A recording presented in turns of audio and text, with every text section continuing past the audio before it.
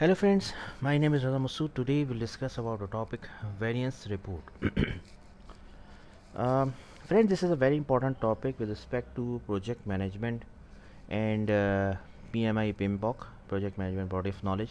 This is a very important topic and we will see this topic in detail with respect to project management, that what is the importance of variance report with respect to project management. um, Friend, if you are studying project management in university or you are planning to give exam of PMP, so friend, this is important topic and you will see this topic in the exam. Friend, also if you are already working as a professional project manager and you are already implementing projects, so this is an important topic for you because you must know that what is variance report in project management and what is its importance in the implementation of projects. So friend, first of all, I would request to please subscribe to my channel and click on the bell option as well so that my new videos can reach to you. So let's start. Variance report. First of all, friend, try to understand that we will see this topic with respect to project management. Variance report. What does that mean by variance report, friend? Variance report is a document that compares planned outcome with the actual outcome. In other words, a variance report compare what was supposed to happen with what actually happened. Usually variance reports are used to analyze the difference between budgets and actual performance. See friend here. Friend, what is the purpose of what is variance report actually? For example, you are implementing an e-commerce solution for a customer and you were thinking that the software development will complete in, for example, in 30 days the software development will complete. Okay, this is your planned duration. This was your planned duration, that within 30 days the software development will complete. Now after few days you will analyze that in actual the software development was completed in 50 days. So that means 30 minus 50, that means minus 20. So that means there is a difference of 20 days. 20 days you are basically over, utilize. So as per the plan. So variance report basically tells you that, friend, first thing you have analyzed, you have target, you have planned that this is your planned duration. For example, this is your plan. For example, you planned that this particular task of project will complete with $500.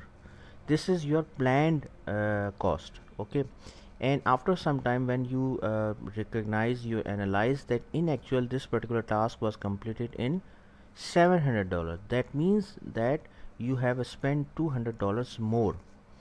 So basically friend, when we are using the variance report or variance analysis, this gives you the insight that actual performance of your work, either you are going good, either you are not going good. So based on the variance report, it can give you an insight, it can give you the analysis that either you are going properly or you are not going properly. So friend, variance report basically tells you the difference between the planned work, either in terms of time and cost, and the actual performance, actually what was happened. Like for example, you have planned that, for take it as a just simple example, you have planned that for example, you have to meet your relative and you have planned that you have to go from location A to location B, and you are expecting you have planned that within 1 hour you will reach there. Okay, however, this was your planned duration, that within 1 hour you will reach to your relative. Okay, however, when you start moving from the location A, there was some problem in the traffic jam, etc, etc. So due to that reason you reached there in 2 hours, for example. So that means you have used 1 hour more. So that means it is not good. Now why? Because you have utilized 1 hour more. Similarly, take the same example, that you have planned that within 1 hour you will reach, and you reached in 30 minutes. Why? Because the traffic was not there. So you utilize 30, you have 30 minutes time already remaining. Within that time you reach there, so that means that your performance was good. So friend, variance report basically tells you that what actually you have planned in terms of time and cost, and what actually happened in terms of time and cost. And when you subtract both these things, like the planned time minus the actual time, or planned cost minus the actual cost, you will get the insight, you will get the actual performance, you will get the insight about actually what happened. So basically, based on the variance report, friend, you can evaluate the performance of a project. Like for example, you have planned that e-commerce solution project should have to be completed within 4 months. However, the e-commerce solution project was completed within 3 months, so that means you have completed 1 month ahead. So that means it is very good, the implementation of project in terms of time, and we have to see in the time and cost as well. So that means in terms of time, at least the project was very good, because you were 1 month ahead, you have completed the project. So basically friend, remember one thing, variance report means that the work which you have planned in terms of time and cost, and what actually happened in terms of time and cost. So when you subtract the plan minus actual, you will get the variance. Okay, so that is called as the concept of variance report, friend. Now friend, how to write the variance report? What is the criteria to write the variance report? Normally, first of all, I can tell you, friend, there are few tools are available. Like you can use Microsoft project servers. Like these sorts of tools are already available if you are in project management. So by using these tools, software tools, you can easily generate the variance report. However, if you want to write a variance report in terms of Microsoft Word, so that you can submit it to your customer or your senior management, you can write it in the Microsoft Word as well. So what will be the criteria, how we'll write the variance report? First of all, friend, you have to collect the data. Okay, collect the data means that what actually was planned and what actually happened, what is the planned value and what is the actual value. And then you can use the Microsoft Excel as well. And you can say, in one column you can put the planned value, in the second column you can put the actual value, and third column you can use the planned minus actual.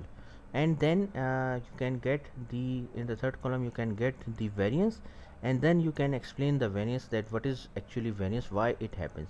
Like either you will get in the minus value, either you will get in the positive value. If you are ahead, like you have, as per the plan you have completed earlier, so that means it is good. If you have actual is more than the planned value, so that means it is not good in terms of time and cost. Simple criteria is that, friend, whenever you are writing the variance report, you can use the Microsoft Excel. You need the data means that the planned data means that, for example, you have planned that within 4 months you will complete the project of e-commerce solution, for example. This is the planned value. In actual, what happened? In actual, the project was completed in 5 months, so this is the actual. So in one column you can put the 4 months, in the second column put the 5 months, and 4 minus 5, it will become +1. So that means you have utilized 1 month more as per the planned value, that is obviously not good. Friend, what is the use of variance report? How we can, where we can use the variance report? Friend, first of all, project scheduling, you can use the variance report and to present into your senior management with respect to project scheduling, budgeting, sales, trend, spending, etc. So there are so many areas in which the variance report, friend, can be used.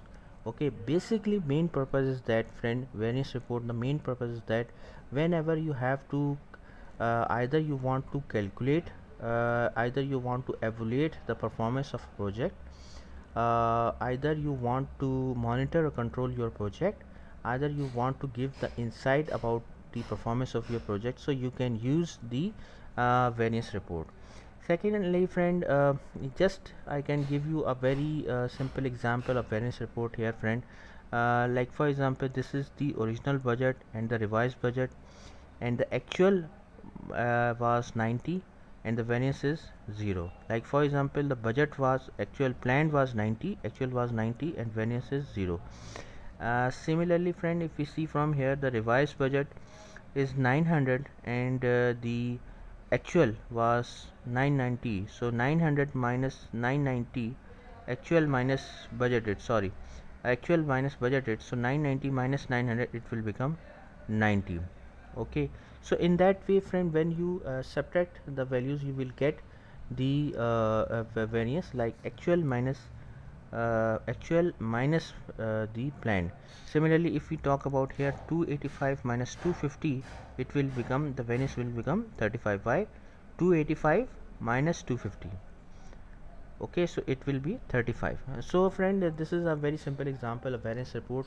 You can use Microsoft Excel, you can use MS Project and Project Server. So these sorts of tool can be used to generate the variance report. So friend, thanks a lot for your time, and that's all from my side. I hope you like this video. If you like, please share it with your friends and colleagues, and thanks a lot for your time, and that's all from my side. Thank you.